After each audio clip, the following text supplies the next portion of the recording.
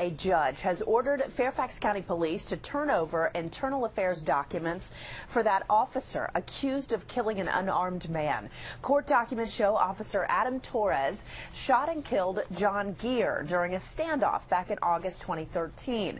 But it took until this past month with a court order for Fairfax County Police to release any details on the case. Northern Virginia Bureau Chief Jeff Goldberg has followed this case since day one. He was in court today, and he's here now with the newest twist in all of this. Jeff.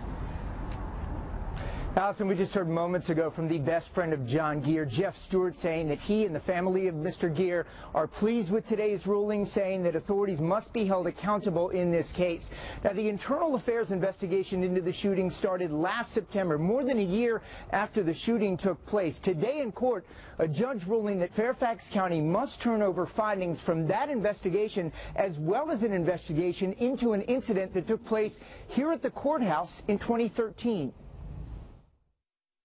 Attorneys for the family of John Geer argue that Officer Adam Torres had anger issues, raising questions as to whether he should have been on the street and armed the day he shot John Geer in August of 2013.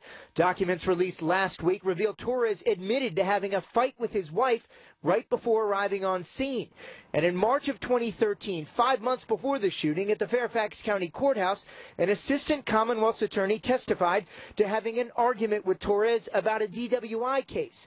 He had a total meltdown, Charles Peters said. He was a total jerk to me.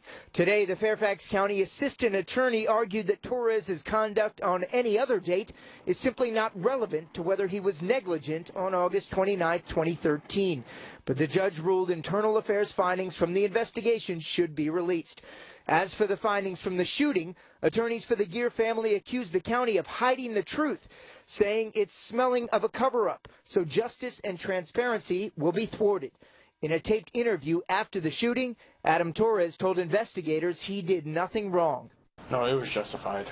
I have no doubt about that at all.